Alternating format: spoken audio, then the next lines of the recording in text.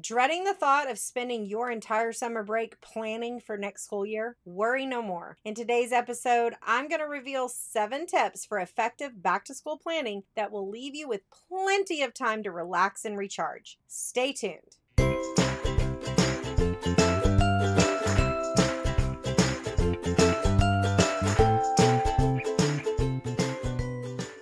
What's kicking, educational rock stars? Welcome back to another episode of Teaching Made Easy, where I strive to bring you practical tips, inspiring stories, simple classroom systems that actually work, and expert insights to help you become a more effective and confident K-5 teacher. I'm your host, Farah, the Center Fairy, and in each episode, we'll explore a different aspect of teaching, from lesson planning and classroom management to student engagement and professional development. If this is your first time joining me here on the channel, be sure you hit that like and that subscribe button and click that bell so that you get notified when I go live or upload a new video here on the channel. This week, we're chatting all about back to school, but the things that you can do prior to the end of the school year to prep for that. So grab your favorite beverage, turn the volume up, and get ready to be inspired and empowered. Let's dive in. First things first, let's take a moment to look back at the past school year.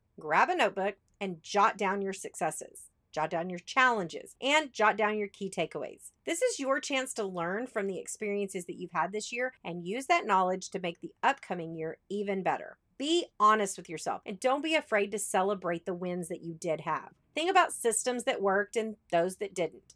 Start making notes on systems and procedures that you want to tweak or completely change for next year. This reflection is going to help guide your planning process and ensure that you are on the right track.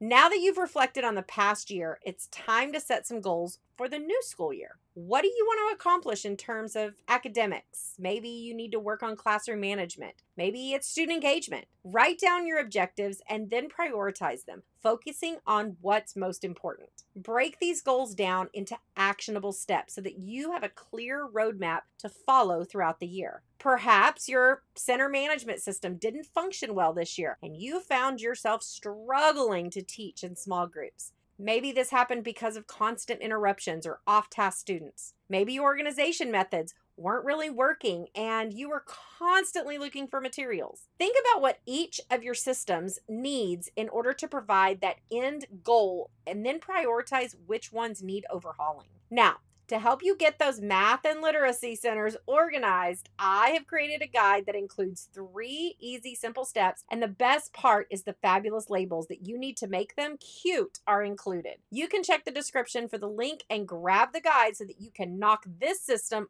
off your to-do list. With your goals in mind, let's tackle your curriculum materials. Review and update your lesson plans, the resources, and your assessments to align with your new objectives. Organize these materials in a way that makes sense for you, whether that's digitally or in physical binders. By having everything organized and easily accessible, you're going to save time and energy when the new school year begins. Since you're setting up your math and literacy centers organized now, how about grabbing some new activities for them? If you are having trouble with your students staying engaged and on task during centers, our center activity bundles have you covered. They're available for grades K through 5, and we have holiday centers, non-holiday centers, printable, and digital, and all of our centers are created from predictable game styles that help students learn how to play them, and then they have success working independently while you teach in small groups. Are you worried about checking their learning? No problem. Our centers come with exit tickets to help you assess their learning so that you can adjust your teaching if needed.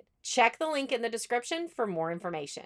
One of the best ways to enhance your planning process is to collaborate with your fellow teachers. Reach out to your colleagues and schedule a time before the end of school year so that you can meet and share your ideas for next year. You'll likely discover new strategies that'll make your life easier, and it's a great way to foster a supportive work environment. Now let's talk about scheduling. Create a rough outline of your daily and weekly routines for the upcoming school year, and this is going to help you stay on track and prevent any last-minute scrambling. Keep in mind that this is a schedule that should be flexible, allowing for adjustments as needed. Remember, the goal is to find balance, so be prepared to adapt as the year unfolds. Now, your summer break is the perfect opportunity to invest in your own professional growth. consider attending conferences, workshops, or even enrolling in online courses to stay current on the best practices and new teaching strategies. Not only will this keep you inspired and motivated, but it'll also help you bring fresh ideas to your classroom in the fall. Now, I have some amazing trainings coming up this summer, and you can check out all the details in the description below.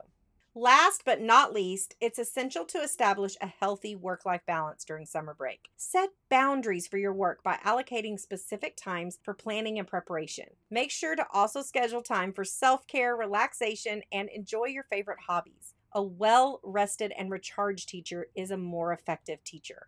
These 7 expert tips will help you strike the perfect balance between back-to-school planning and enjoying your summer break. Remember, preparation is essential, but so is taking care of yourself and making time for your relaxation. By following these tips, you'll be well prepared for the upcoming school year while still enjoying a refreshing summer vacation. Now, if you're looking for more tips, strategies, and simple systems to take back into your classroom to make your teacher life a little easier, check out the other videos on your screen. Thanks for watching and keep being an educational rock star.